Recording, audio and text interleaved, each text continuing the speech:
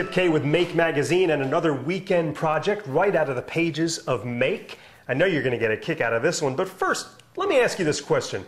How many times has this happened to you? You're fast asleep, and the inevitable happens. That pesky alarm clock, which you can never reach.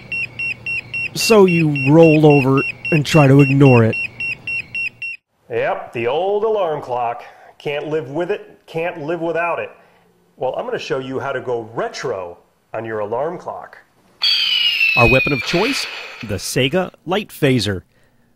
That's pretty cool looking. It's got a great trigger, and it's got a lot of room inside for what we're going to be doing. And our target for the phaser is this little cube multicolor LED alarm clock.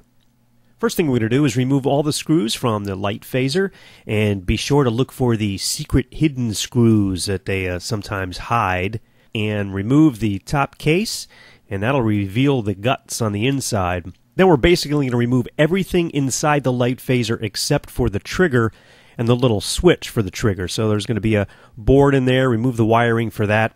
And also you want to remove these weights. They put these metal weights inside to give it a little bit of a heavier feel to it. So those are going to be gone.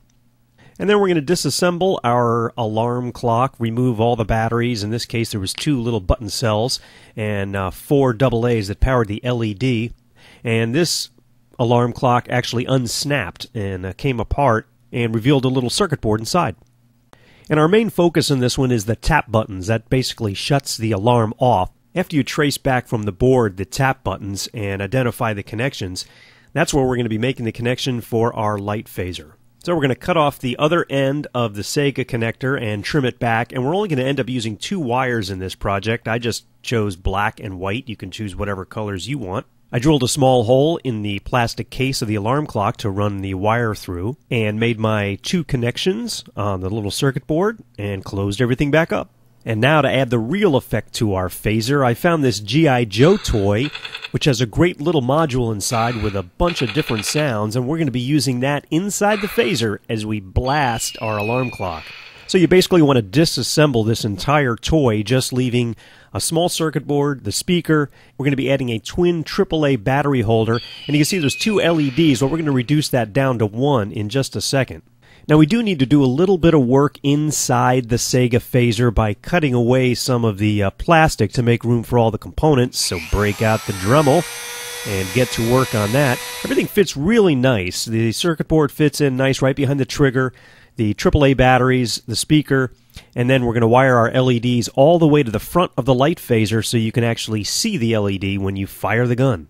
All right, it's time to put everything back together and test it out. We've set the alarm, and the alarm should be going off any second now. And we have blasted our alarm clock with our phaser. And there's your phaser blasted alarm clock.